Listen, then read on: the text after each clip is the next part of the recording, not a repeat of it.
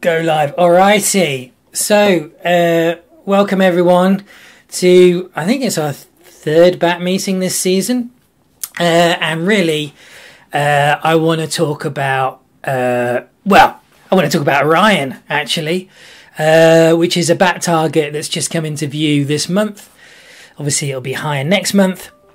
Also, I want to catch up on any questions that people might have. This is a chance for folks to answer questions, for me to answer questions, and it might be nice to hear how Andromeda's going.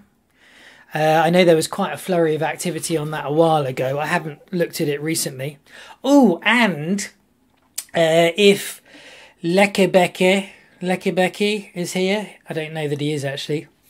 We might want to talk about he's developed some software for lucky imaging, which sounds pretty useful. But I think what I'm going to do is I'm just going to plow straight in for 10 minutes into Orion. Orion, right? The most boring nebula, because we've all bloomin' done it, haven't we? We've all shot Orion. Why on earth is Orion anything worth writing home about?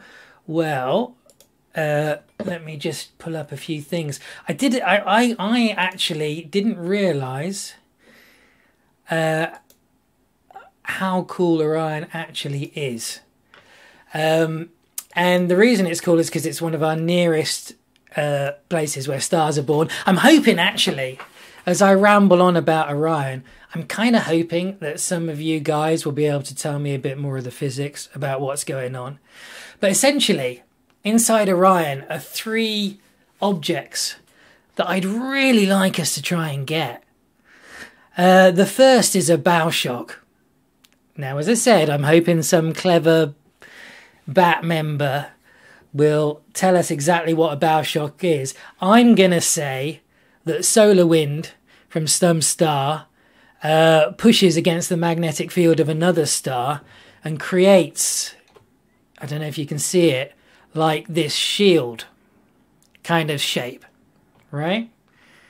Does anyone want to pipe in here? Tell me a bit more detail about bow shocks. All right, so there's them. Maybe someone will later. That's one thing. Now, I think this is LL Ori or something. Is that star there, right? Which has got this bow shock around it.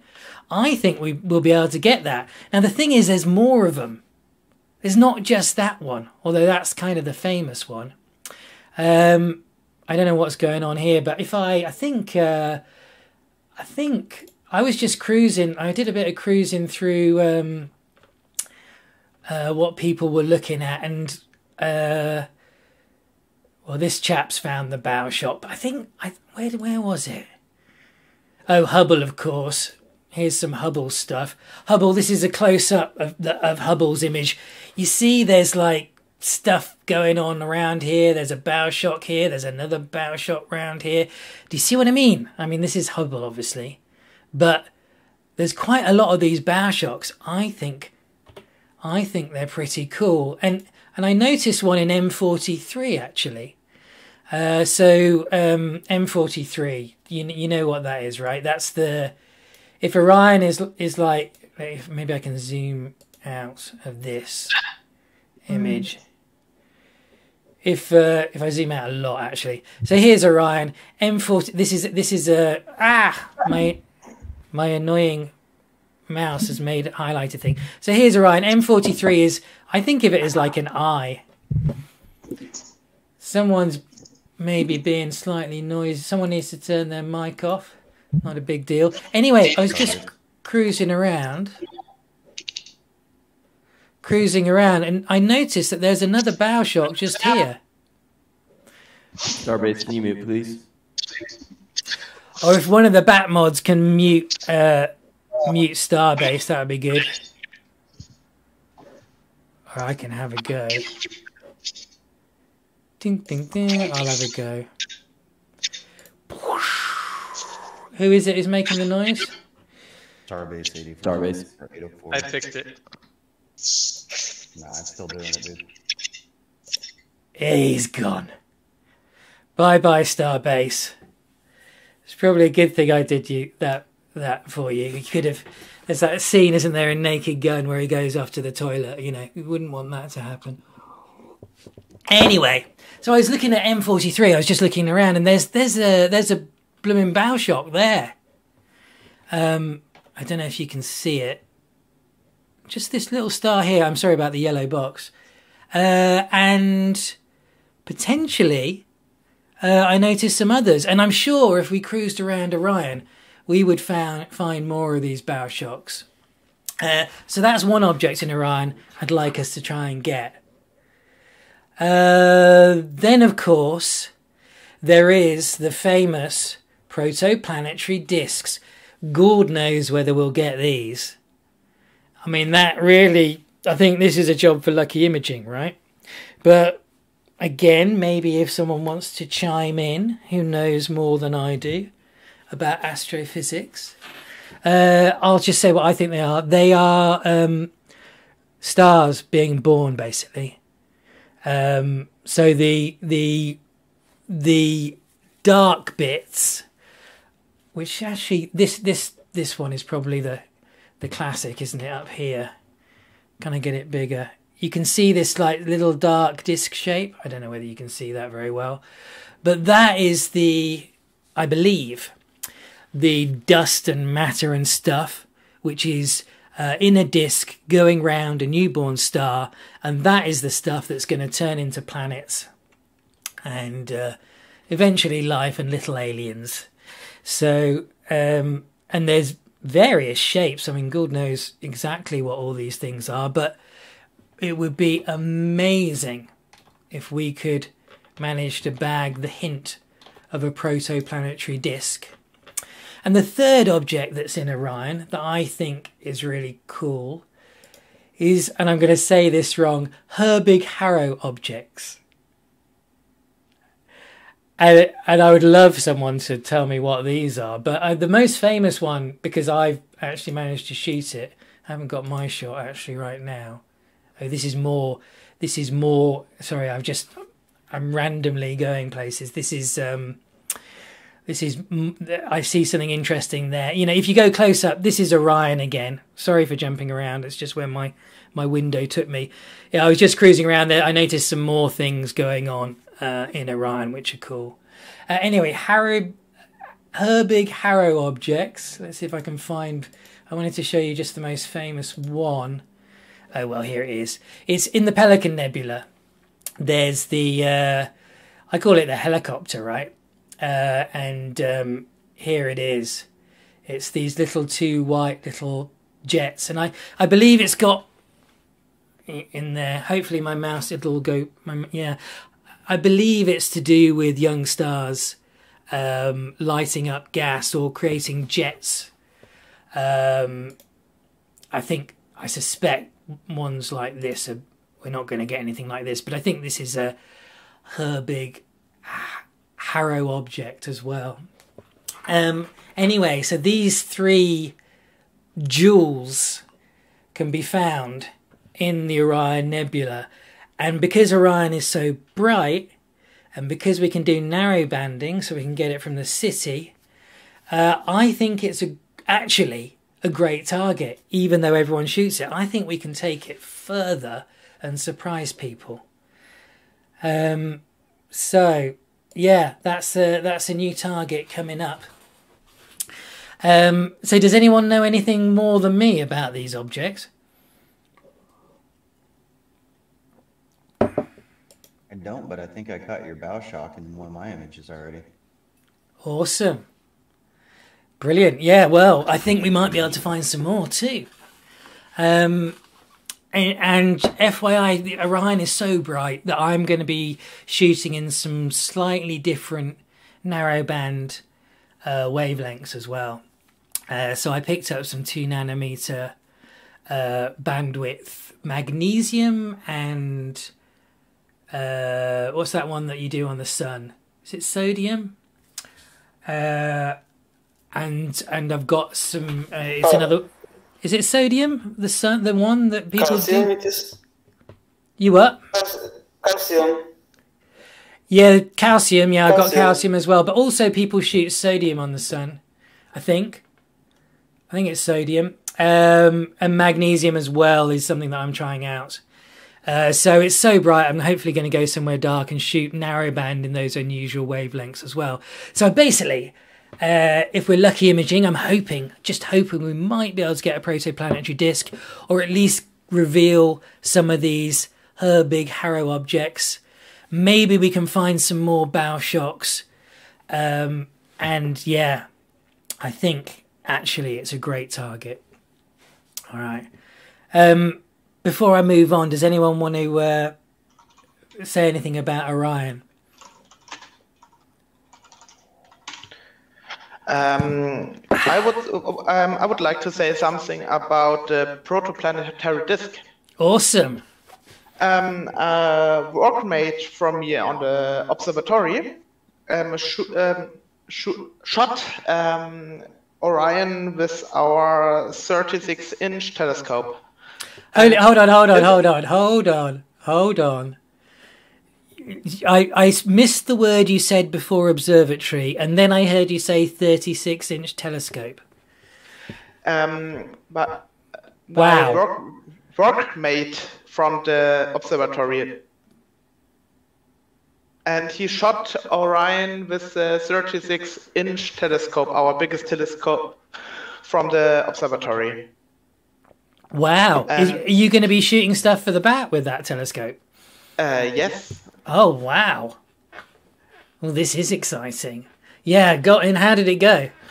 And he shot, if I'm not wrong, he shot lucky imaging or something like this, because his resolution was better than that what the atmosphere allow normally. Wow. And I think he got protoplanetary disks. Awesome. What was his name? Sorry, I missed the name. I didn't set his name. Oh, okay. But he's but he's using the observatory. Are you a university or? No, it's I don't know how to explain. It's not just hobbyist, but it's a part of. I have to Google the word. Okay. Are you in Germany? Yes. Is it a non-profit? Yes.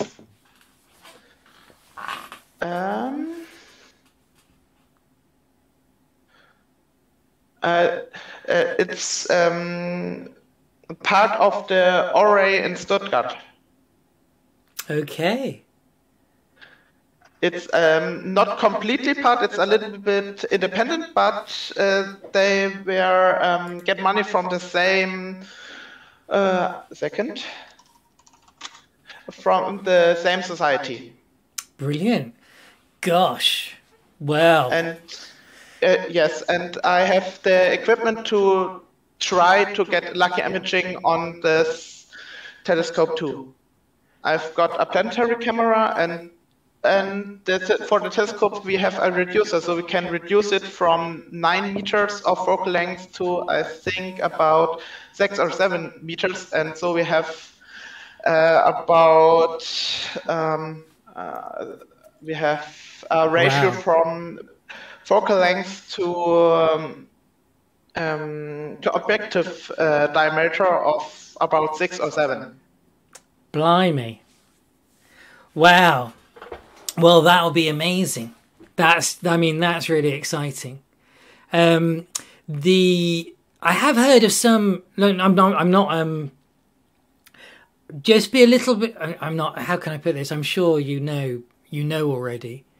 But I have heard of some big scopes just having slight collimation problems and actually not being able to resolve quite as, the big mirrors just pushing a little, the springs and the things, I don't even know what they are, but because the mirrors are so big, actually it becomes really tough to keep the collimation on those big mirrors.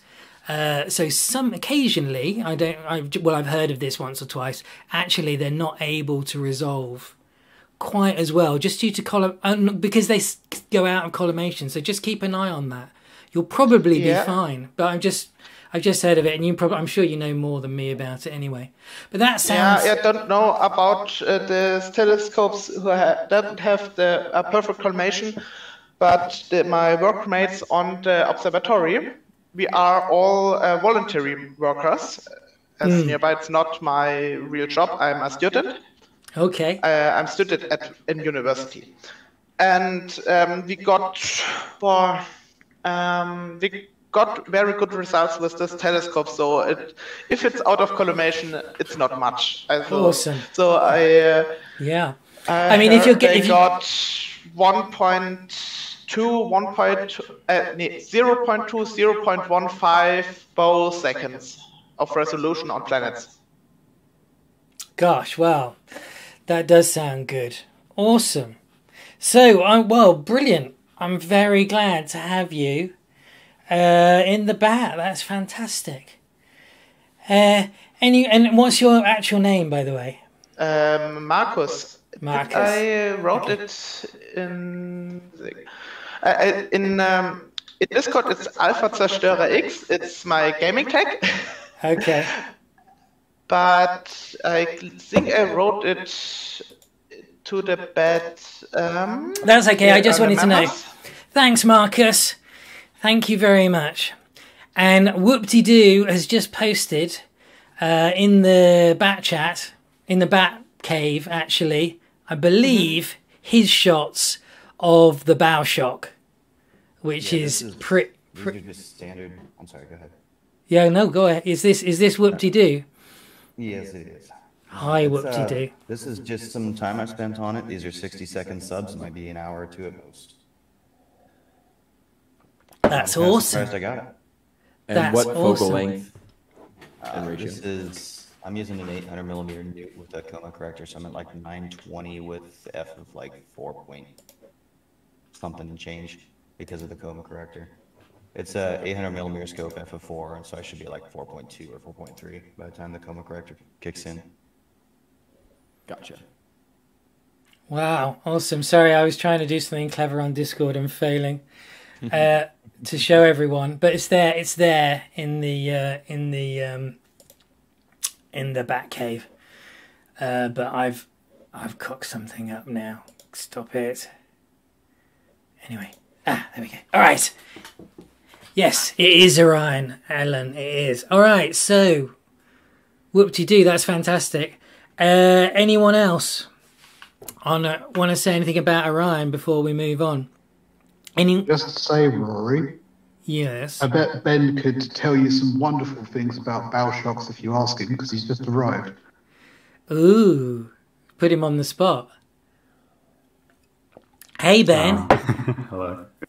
Were you hoping to get away with just sneaking in quietly? Quietly, not having to talk about astronomy. Because you spent all week working. Have you been doing stuff at the... So Ben's now left Exeter University, now at Warwick, is it? Yep. Doing postdoctorate, is it? PhD. PhD. Yeah. Are you still using the Keck Observatory? No, we have our own stuff now. Ooh. It's run by work. Ooh. All right. So, so I've just you missed my brilliant talk about Orion, but you know, I'm sure you'll survive having missed it. But I did ask the question if people knew stuff about bow shocks, her big Harrow objects, and of course protoplanetary disks. And I'm just wondering, and no one seemed to want to say anything about it, and I don't know a huge amount about them. Do you know anything particular about those things? I mean, I just gave a two-sentence explanation, really. Yeah, I know kind of a very general summary of how they form, particularly in Orion, where you have kind of these very young stars which have really strong kind of solar winds. There's a lot of material being thrown off of them. And then that interacts with kind of the expansion of gas in the nebula itself. Right, so it's not to do with magnetic fields. It's mostly to do with kind of material being thrown away from the star interacting with the surrounding material. So not directly magnetic fields. So if we look at, can you see me, by the way? Yeah. So if we look at this one on the screen here, is that disk come from that star? Is that stuff coming off that star, or shock waves coming off that star that are hitting material in the... Yeah. So it's kind of like the material itself is just from the surrounding nebula, this kind of interstellar medium, but it's the interaction of the star with that medium which is creating this kind of shock front.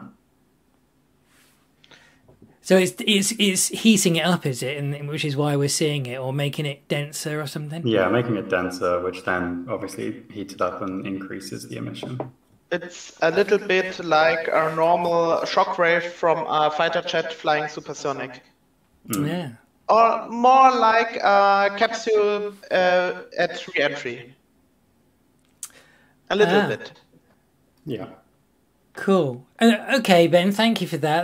That is a bit more than I gave. I have a question. One question. Oh yeah, go on. So is that interstellar medium like moving relative to the star in just one direction? That's like it's. Why is it bound from only the one side? Why is it not like a circle around the star? It's because the star is moving through the interstellar medium. I know it only. I only know that what I read about Voyager 1 and 2 when they pass our not bow shock, our bow wave from our own star. The star creates with a solar wind. It creates a bubble, which is much bigger than the star itself. It's Voyager 1 and 2 passed it a few years ago, and it creates a bubble around this solar system. And this bubble is the edge of the bubble is where the dense but slow solar wind has the same dynamic pressure than the less dense but much faster interstellar medium.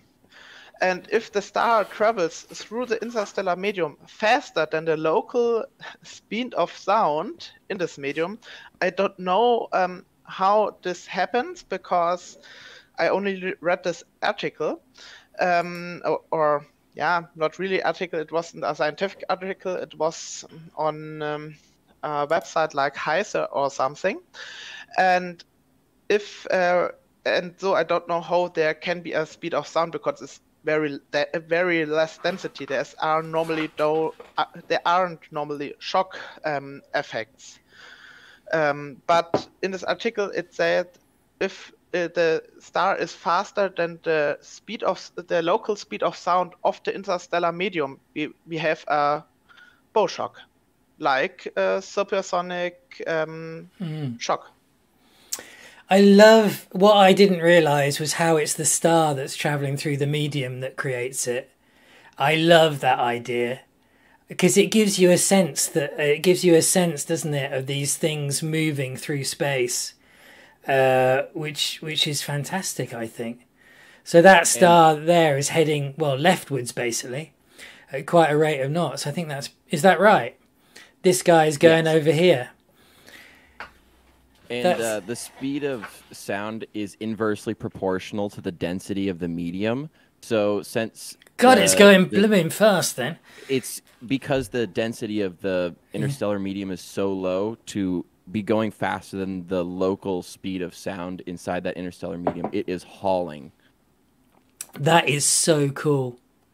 So cool. We can capture movement on? It would take years to capture movement on it, probably. Maybe if the bat's here in 50 years' time, we might get something, huh? Or spectroscopy. Yeah, based on the location, it looks like that's the one I just captured in my picture too. So that means this little star here is heading this way as some rate of knots as well. Cool, that's cool. I'd Excellent. add to this that the shock is also influenced by the direction the interstellar medium itself is traveling. So if you notice in Orion, these shocks mostly are pointing away from the center. And that's because the hot gas in Orion is moving away from the center. Yeah, it's the Doppler effect. It's the radiation pressure from the center of Orion kind of blowing this gas away, and then that kind of collides with this interstellar medium. If you think about like how those diagrams of the Earth's magnetic field and how that interacts with the sun's kind of solar wind, it kind of blows it backwards. Yeah. That is super cool. All right, while we're going into astrophysics, Herbig Harrow objects, Ben? Yes. I in the Bat Cave, I posted a photo from the shockwave of a re-entry capsule, and I think it looks similar to that what we saw or what we see in Orion. Yeah, I brought it up here. I thought your analogy. There we go. I thought your analogy was really nice, actually, of a capsule coming through. And yeah, it's good. And as Ben points out, it might be the star moving, or it might be the gas moving against the star.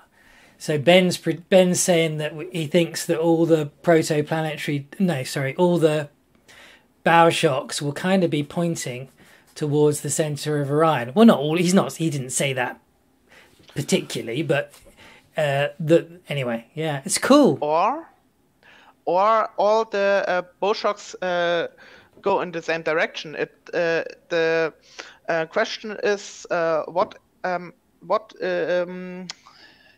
effect has more influence? The movement of the stars around of our galaxy, or the movement of the gas of Orion? Well, I don't know. But I guess there'll be an answer in every case. Sometimes it'll be the star, I guess. Sometimes it'll be fast-moving gas around it, and sometimes somewhere in between. Ben? Yes. Herbig Harrow, whatever it is that I can't say. Herbig Harrow objects. Herbig Harrow objects, yeah. Go on, give me a little. I don't know if you can see this read. I guess Hubble took that one, but there's some in. What's that? It's not the Eagle Nebula, is it? Anyway, there's one a bit like this in the Pelican Nebula. I call it the helicopter. Up here, a bit like that one there. Is it going to come out? Yeah. So what are these? So that is when you have either kind of a forming star or a newly formed star. So all this gas is kind of collapsing down, and it collapses down into kind of an accretion disk around the star. So like a circular disk of material kind of falling into the star. And due to too complicated to explain, like magnetic fields interacting with stuff, you end up getting these kind of jets of materials shot off kind of the poles of this rotation. So you get these two jets coming off of like the North Pole and the South Pole of the star. And then that interacts with the interstellar medium, creating these kind of jets. And then at the end of those jets, you also have kind of a bow shock. Oh, this picture really shows that nicely, doesn't it? That bow shock at the end. Mm-hmm. Awesome. And just while we're on this picture, what's this kind of thing here? That. Oh, you've gone. That looks like a little globule, a little Bock globule is what I can refer to. Just kind of a little blob of gas, basically, which is kind of collapsing. Awesome. Thanks, mate. Okay. Any more on Orion before we move on? It's exciting though, isn't it? I think it would be really cool getting some of these things. It's both a regular and a lucky imaging target, and as I say, please go mad shooting in different wavelengths. Does anyone have anything to say about this is just something I want to find out actually, about shooting in the magnesium emission line and the sodium emission line? Is there likely to be anything different to see in different wavelengths, or is it going to probably follow our regular hydrogen, oxygen, and sulfur emission lines. Nobody knows, which is good. Maybe dust or center would be brighter. Yeah. Is there any preferred wavelength that we want a lot of data in? Do we want to shoot it all on hot? Do we want to shoot it all on oxygen? Well, I think we're gonna open the floodgates and see what we get, essentially. But I for one am going to be shooting in slightly weird narrowband wavelengths, and I'm also going to try shooting infrared or near infrared. So I've got a Pro Planet filter from Astronomique, which I think is 645 nanometer. It's a what are they called? Where it only lets light through from longer wavelengths than 645 nanometers. High band pass or low band pass? Low band pass, I think, something like that. But I'm certainly going to try that because the atmosphere doesn't wobble the infrared light so much. So I'm going to try that with Lucky Imaging, and I think Orion is bright enough to do Lucky Imaging in infrared.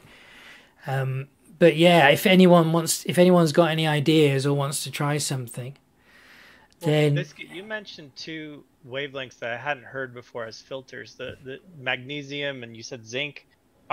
Hold on, do I recognize this voice? Is this a Lucin by any chance? Yes. Hey man, it's elusive Lucin. Yeah, I dance around. How you doing? Back at it. Good, good. You know the skies always call, so yeah, come get back into it. Yeah, good. We finally got your map thing sort of going. Do you remember the fantastic. Do you remember the fun and games we had last year about privacy issues and the map? Yeah, yeah. Well, I'm glad to see you sorted it out. Well, you know, if you go on to, we've got a website and everything now. So on the homepage of the website, which I'm going to bring up now, we've got a little map with the people in the bat. So there we go. Anyway, yeah, sorry, you were saying, sir. Yeah, go on. I had some weird wavelengths. Yeah, so I'm shooting the sun in a few... I thought they were unique wavelengths. They're totally not. Magnesium, I thought was unique, but it isn't. Quark do a magnesium filter. I was trying to basically the Fraunhofer lines on solar emissions are where elements in the sun's atmosphere absorb the light. The wavelengths at which elements absorb the light. So magnesium is one. They're also the wavelengths that I believe magnesium emits the light as well. Yeah. So I'm looking at Ben Spacey's chart here showing the intensity of light from the different wavelengths. Ben says it's fairly dim. Do our cameras even have sensitivity for those wavelengths? I'm just wondering, can we image with that, and is it going to be effective? Well, I'm going to Has it been find effective out on any target. I'd be able to look up the efficiency data for most of the cameras. We're going to find out. I'm going to find out, basically. I just figured that if there was one target to do it on, it's Orion. It's so blooming bright. Could be very interesting. Yes, do it. But there are other wavelengths as well that I was trying to get I was trying to get cheap filters basically that were used in lasers, and I think you can get some for lasers that are around the G band on the Fraunhofer line, which I believe is actually a number of different elements that all happen to have emission and absorption lines at pretty much the same place. It's quite blue, that one. So I've got a filter for that, but it's 10 nanometers big. Anyway, we'll see. I think, if we're ever going to experiment, Orion is the one, isn't it? It's so bright, it's so near. This is the place to do it. Yeah. And So those are normally used for the sun? Yes. Yeah, the new. Orangine, magnesium, calcium. Yeah, calcium. So Bada do a nice little calcium filter, about 10 nanometer bandwidth as well. Yeah. Probably the most interesting would be the near infrared, if anyone has the capability. Yeah, so Because the dust is much brighter than in optical. Really? Visible. So that's interesting. So I actually got recently. Oh, I don't know if you can see this here. It's my C14 that I'm hiring. Ooh. All hail the C14. I'm gonna just put that out on the big thing. Look at this. C14. Yeah, I'm hiring it off a guy called Alex Gill for 4 months. And Mr. Crazy Physicist have a C14, so I'm hoping to. Well, I probably won't, but I'm going to try and match him. We'll see. How is the mount doing? The mount. Oh yeah, no, the mount issue isn't very good because I am getting an old mount jazzed up to take this, but it's been delayed a bit. So I hope it gets jazzed up, quite soon. Otherwise, I'll be hiring this. I won't really be able to use it. But anyway, I was going to say this. I've got this planetary camera. It's the ASI 585. It's a color camera, but it's very good at near infrared. And in fact, you use it in near infrared. Yeah, someone's just put the hold on, let me go. Someone's just put in the back chat. You can just see it here. That his 224 also is good in the near infrared. This is actually a little bit better in the near infrared, and the red, green, and blue all detect near infrared. So in fact, it's kind of like a mono camera in near infrared. So I think if we think that dust will show up in near infrared, then this combined with one of those planetary filters. Yeah, someone's just put the sensitivity of this camera on the Batcave now, and yeah, it's pretty good, isn't it? But it's like a mono in near infrared. So yeah, I think that might be really interesting. I'd be really curious. Maybe someone can hazard a guess as to whether near infrared would be good for the bow shocks or not, or any of the other things we're thinking about. It'd probably be great, and also with ZWO's new shortwave infrared camera coming out soon, hopefully before Christmas. That could be a nice addition if a couple people end up getting one of those. Well, it how would much be I think about so. the The one that cost $1 20K. million? Allegedly. Have they honestly figured out a price on it? Not yet, no. Well, the sensor costs, QHY's one is 20K. 30K. 20K, yes. Oh Jesus! Yeah. Well, maybe Marcus can get one for his big telescope through his university. That would be good. Yeah, I'll put in a grant request for one. Okay. Well, anyway, so lots of fun things to try out on this target. It's a good one, I think. How long have we got? So I suppose we've got another 20 minutes if we want. Does anyone want to say anything more about Orion before I just go into a few other bits and bobs and see if we've got any questions? All right. So quickly, I want to talk about Andromeda. I don't know that we've got a huge amount of data in yet for Andromeda. If I go to... I can't be bothered. Where have we got it? So yeah, about 60 hours at the moment, according to our chart. That's okay. I mean, normally I haven't shot it yet.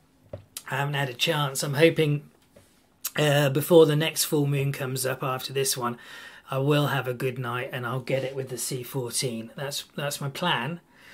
And also, we don't finish with Andromeda for another, I think it's, I don't know, like a month or something. And normally people upload after they've, gathered all the data, and then they can stack all their subs and just upload one lot. But some people have uploaded, and I increased the resolution of the regular reference frame. Now, this is potentially not great for folks who have submitted data already, because if I go to and it's all on. So if I go to the back Google Drive and the upload download folder, and the aligned and so these are all the people, I'm afraid, who so Techo, they all align to the old reference frame. The problem with the old reference frame, and this is not really it's not actually my fault, this, I know I sound like a politician, Jack for Life as well, is that it's quite a big, it's like 3 degrees, right? And in order to not make the reference frame enormous, I had a scale of about 3 arc seconds, which ended up being too much. So I've increased the resolution of the new reference frame. So these, so who's this? I'm not sure who this is. Phaser, I'm afraid. Whoever this person is will need to, and that was probably mine, will need to re-upload. So I'm sorry about that. Or, need to re-upload, basically. Did they align? Yeah, it's only the people who aligned, obviously, to the reference frame. We're now at a higher resolution. We'll see how it works. It's the regular reference frame is 3 degrees at 1.8 arc second resolution. It's bloody huge. That might cause us a headache later on. Anyway, that's what I've done. Anyone want to say anything about Andromeda while we're on the subject of Andromeda? Yeah, I've been doing a lot of lucky imaging experimentation with it. Ooh. Because it's really bright, so it's a good target for that. Yeah, and found some mixed results. Let's see if I have a link to it. I posted them too, just for reference. Message link. And I guess some of the findings, I tried Nina Lucky Imaging Tool. I tried Fire Capture Auto Stacker, as well as Nina plus Subframe Selector.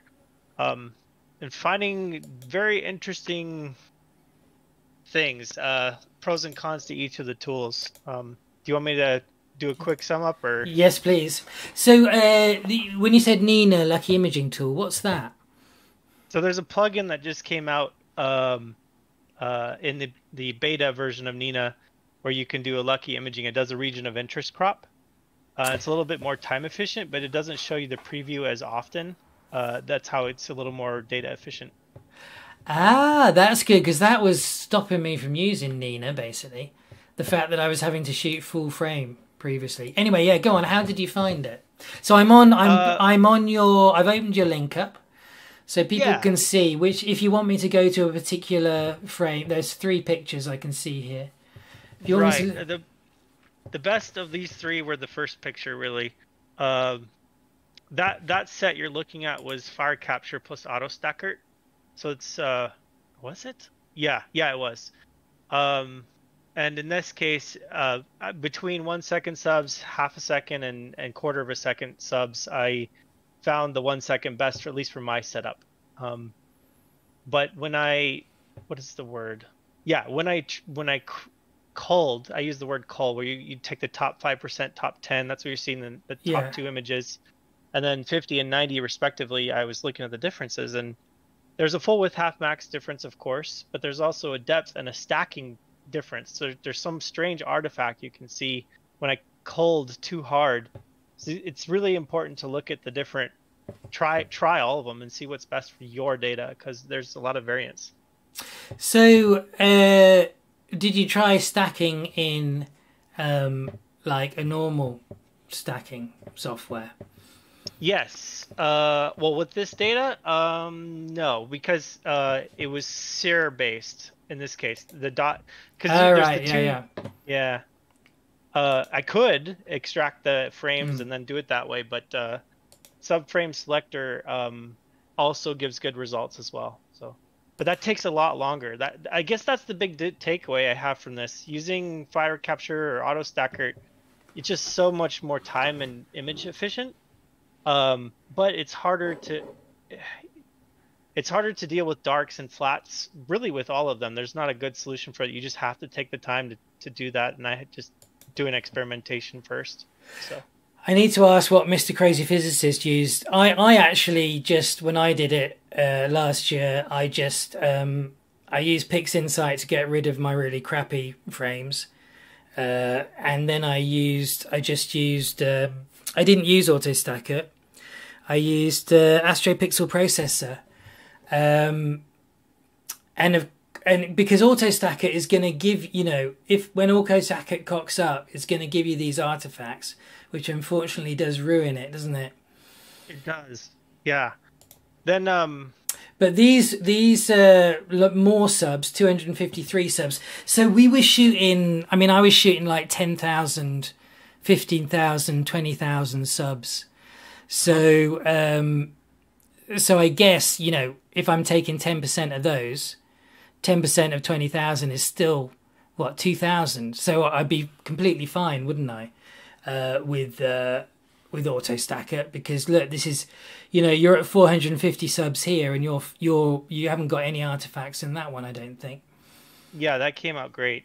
Yeah. And then if you scroll down, I did a different set with subframe selector. I don't even know. Below. Oh, is it the bottom one? No, just keep going. Scroll down a little bit further. Oh, all right. Next set. Right there. These three images are interesting. So this was the other approach using Nina. And there's some dust motes, but anyway. Yeah, we don't. That's fine. We don't mind. Yeah.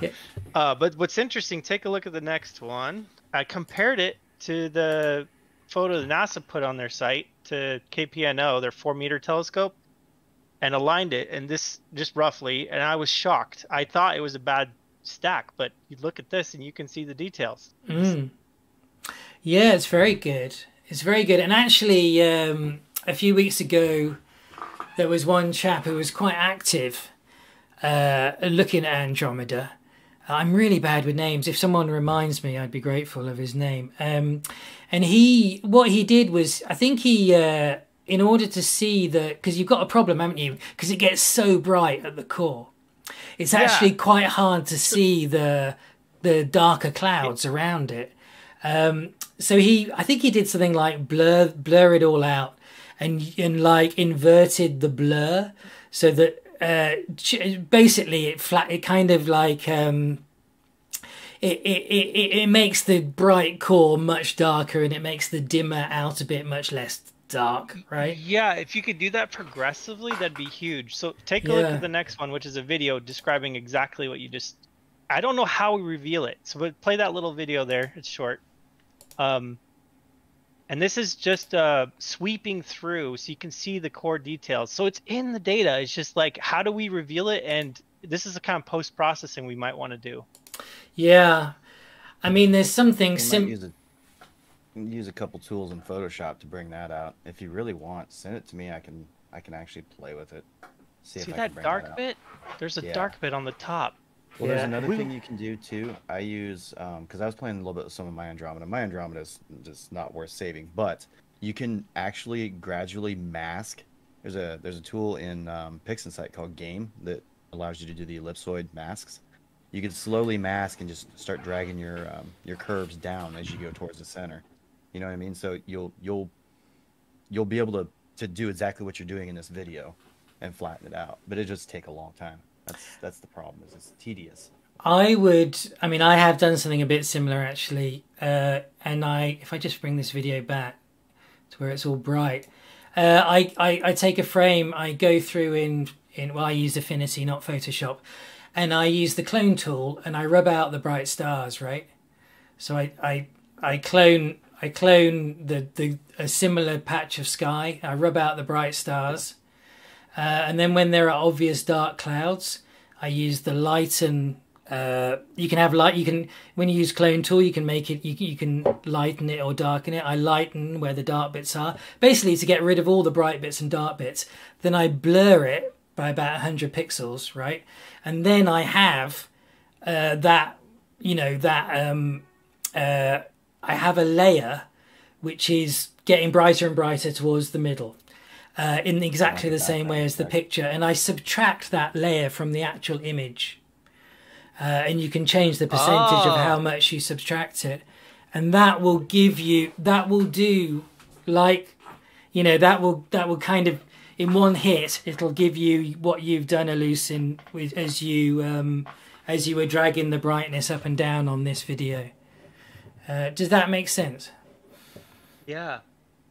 And then at the end, such a bright target. at the end, you can use that same sort of blurry mask thing, brightness mask that you created. At the end, you can use it to put back the gradient of light, but you probably won't want to do it quite as much because everything will bleed out, obviously. But just to make it more, go back to being more natural again after you've brought out all the details. Yeah, that's all I had to share. So. That's awesome. Thank you.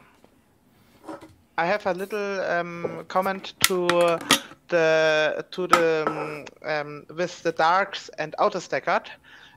You can use PIPP to use flats and darks for your images, and then out of PIPP you get out a zero that you can stack afterwards. You can calibrate your images for using outer staggered. Yeah, that sounds like a really good idea. Yeah, I guess it just is the reminder, whatever tool you use to take cropped darks, not just darks. Right. Yeah. Same for flats, but I don't think that matters as much, because when we do region of interest, you're usually looking at the center of the image where there's less of a vignette or whatever. I mean, I do everything cropped. I do everything. I do my bias, I do my flats, I do my everything in that same cropped mode. And the flats are always the things that screw me in the end if I haven't got them just right. Yeah. Can't you just crop the flats identically in the field of region as the lights? Then it should not be a problem. Theoretically, yes. It is very much theoretically, though. I find that anything that can potentially bugger a flat up will. You got those dust motes, yeah, there, Lucin, right? You know, they're just so annoying. If you get the flats when the telescope hasn't even moved, I'm actually thinking of spending a few £100 and getting one of those professional looking, flat light panels, and just doing it immediately after I've shot. Maybe you just have to clean the optics, because I don't ever have issues with my flats because I don't have that many dust donuts on my flats. I don't know. You've no idea how much I hate you right now, Stefan. I'm so sorry. Yeah, I'm going to open up my filter wheel tonight, and I'm going to remove all the little dust motes. We're going to start fresh. Well, good luck, everyone, removing those dust motes. And if you get a good way of doing it, then please let me know. Yeah. That's valuable data right there. Yeah. Okay, well, that's awesome, Elucin. Thank you. And we do have like bat targets, because I think Discord has moved on a bit in the last year. We've now got a channel called Bat Targets, if I can find it. Where's the blooming Bat Targets gone? Anyway, we've got Bat Targets with one of the oh, come on, brain. I've had one Guinness. I can't blooming remember anything. It's got a subsection anyway. I've forgotten the name, all about Andromeda. And it'd be great if people do things with Andromeda to put it in there. Oh, here we go. Bat targets. I found it finally. Seems like there's hardly anything in Andromeda though. I know lots of people were doing stuff. Oh, here we go. 400. There is 432 things about Andromeda. So yeah, if you do get to work on any of these targets and you find something interesting, yeah, people. Oh, here we go. Yeah, loads of people have been doing it. Great. Then do tell everyone about it in the bat targets. What's it called? This thing. This little module of bat targets. I've forgotten the word. Someone help me out. It's a thread. It's not a thread, is it? Forum. Forum. It's a forum, and the thingies are called, I don't know, posts. It's a post, forum. Isn't it? Post, I think. Anyway, yeah. Okay. Obviously, I need to call it a night already. Yeah. So that's Andromeda. Anyone else want to say anything about Andromeda? I love that, by the way. Thank you very much. Any more about Andromeda? Okay. Anyone got any questions in general about like uploading, downloading, things that aren't working in the website? Anything else? Some of us have been working on the Lucky Imaging tool. Oh, yes. So I was wondering whether, because I couldn't see Lekabeki, who I can't see who you are just because there's quite a few people here. Who are you? C. Constantine. Oh. You've been working on this as well. Yeah, go on. Has been spending quite a bit of time on it. Yeah. And so what it should do is help you filter out files that are just no good at the night while you're imaging. Right, to help you save storage space, so you don't run out of space on maybe your laptop or your mini PC. And there's a thread about it, and I think there's a forum up towards the top. And what we could use are testers. So people to go download the utility. It's on my GitHub. There's a release. There's an exe. Yep. Okay, so in Lucky Imaging Chat, the forum, Lucky Imaging Chat, there is what I'm calling a post, but I think I got the name wrong. And here near the bottom, Constantine has put his link to GitHub. Yep. Let's have a look at it, shall we? So what do I do? What do I need to do in order to make it work? Everyone throws GitHub at me. It scares me because it feels like it's like all lots of coding and stuff. Do I download that source code zip there? No, I think that's the wrong link. Oh. If you just click on the Lucky Imaging tool after my name in the upper left, or go back. So all these are more direct links. Go ahead and click on one of those. So where do I go? This. Just click on one of them. Yeah, just any. Okay. We'll post a better link in a bit, but once you click on that, I'll have you click on another thing. Okay, so in the upper left of the screen, there's a Lucky Imaging tool. Oh, right. Yeah. Okay. Yeah. So this is the repo. On the right, you can see there's a section for releases. That will always have the latest release at the top. I can't here my mouse over thing. Yeah, there you go. So if you click on that, yeah. Now there's an exe there. It's an exe. That is exciting. Well, let's get that now. Utility, a little text box will pop up, ask you some questions, and then it will start live filtering files for you. Well, run anyway. It's not signed or anything.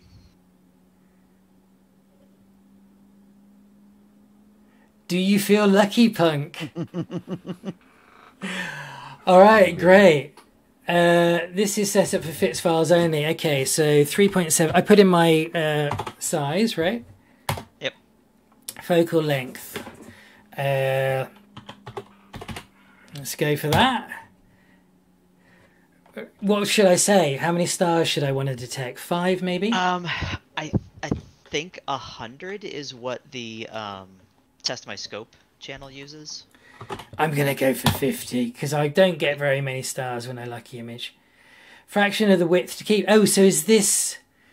Is cropping. Yeah, so it'll do cropping for you. If you can only do full frame, but you don't want to keep the whole frame. Ah, okay. All right. 70, there we go. Fraction of the height to keep. Oh, right, so that's sort of the same thing, essentially. Yeah. Enter the file path.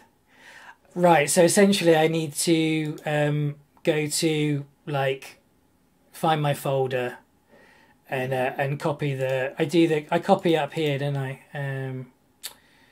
Right. Okay. So I won't do that now. Yeah. But and so after I've done that, next select the full width in arc seconds threshold over which all images will be deleted. Okay. So what I'm getting is if I put like 1.5 arc seconds here, right? Maybe I go a bit higher actually. Maybe I go 1.9 arc seconds. 1.9, right? Basically, does this program look at any FITS file that lands in that folder and it checks the FITS file to determine the full width half maximum of the 50 or however many stars I've asked it to detect. And if those stars on average are above, in my case, 1.9 arc seconds, it deletes them. Is that right? That is correct. Very cool. And if they're below, they will do that scaling. 70 is an exciting answer, though, for those, because those are not percentages. It's a range of 0 to 1. Ah, so it should be 0.7, right? Okay. Yeah. But that kind of like that's a little confusing, maybe. So maybe that kind of feedback would be good to get, and actually have people use it live, right? Like while imaging, and then tell us parts of it that don't work well, or things that are awkward to use, things to improve, that kind of stuff. Yeah, I do find, just because I crop anyway quite a lot, and you have to, when you're getting 20,000 frames, you do have to crop quite a lot. I wouldn't that fraction of the width to keep or height to keep. Oh, so hold on. So what happens? Ah, okay, sorry. So I don't need to crop anymore, right? So the idea is this, on my good frames, it'll crop it for me. And on my bad frames, it'll throw it all away. So it doesn't use up disk space. You can always put 1 in for that and it won't crop. One in and it won't crop, yeah. Because actually cropping is quite useful because it also means you download the images faster. And when you're shooting an image every half second, it's cropping from the file that's already on disk. So it's not going to help your USB transport. No, so I suppose what I'm saying is it's better to crop at source because otherwise, unless you've got an amazing setup, you're wasting a lot of valuable time downloading a large image, FITS image from your camera. So I'm just saying that. This is kind of like not to do with your program, but if you're lucky imaging, you will need to crop. So I was very pleased that Elucin told me about Nina's plugin that allows you to crop as you're imaging. Elucin, do you need to download that specially from somewhere? That plugin? You just need the advanced Nina. The beta version of Nina, and then you can just go to plugins and it's already there. You don't have to go to a website. All right. Okay. Cool. Good to know. Thank you so much, Konstantin.